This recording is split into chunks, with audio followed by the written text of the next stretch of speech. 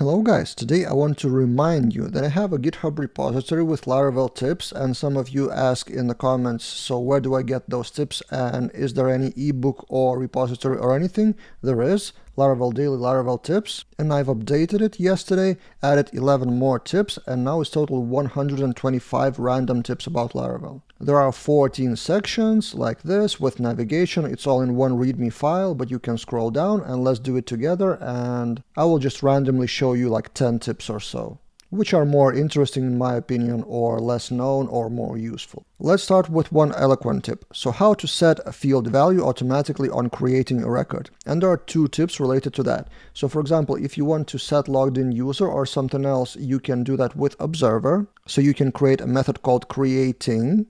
And similar tip to that is automatic column value when creating records. You can also do something like that in the model boot section, boot method. You can also define the creating logic. It could be logged in user or max plus ID like this case, whatever you want, and there are 2 ways to achieve that. The next tip is about eloquent relationship, and it's actually 2 tips again. That you may define the relationship not only directly to the model, but also with some conditions. So for example, you can define a separate relationship ordered by something, or separate relationship with some condition, like where approved 1. So you can have a comments relationship and approved comments as a separate relationship.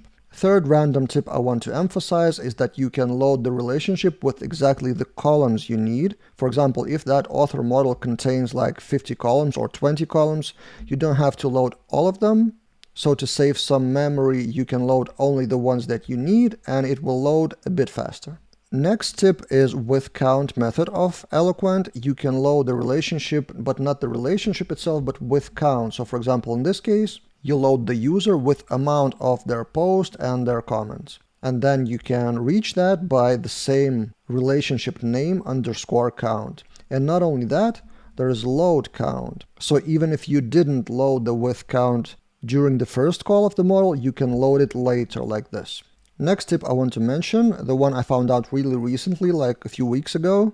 If you want to find out which migrations haven't run yet, for example, on production server, you don't need to check the migrations database table. There's a special artisan command, migrate status, and it will show all the migrations which haven't been run, and also which batches are for each migration.